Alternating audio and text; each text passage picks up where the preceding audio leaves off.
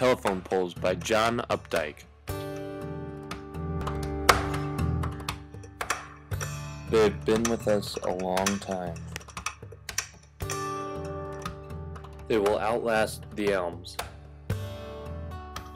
Our eyes, like the eyes of a savage sieving the trees in search for game, run through them. They blend into small town streets, like a race of giants that have faded into mere mythology.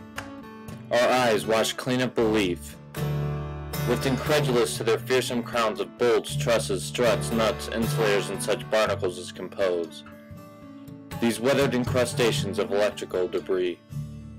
Each a Gorgon's head, which if seized right could stun us to stone.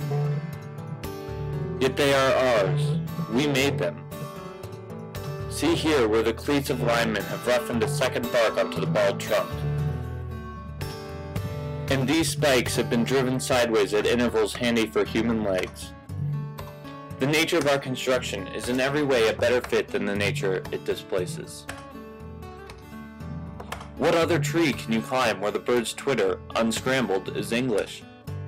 True, their thin shade is negligible, but then again, there's not that tragic autumnal casting off of leaves to outface annually.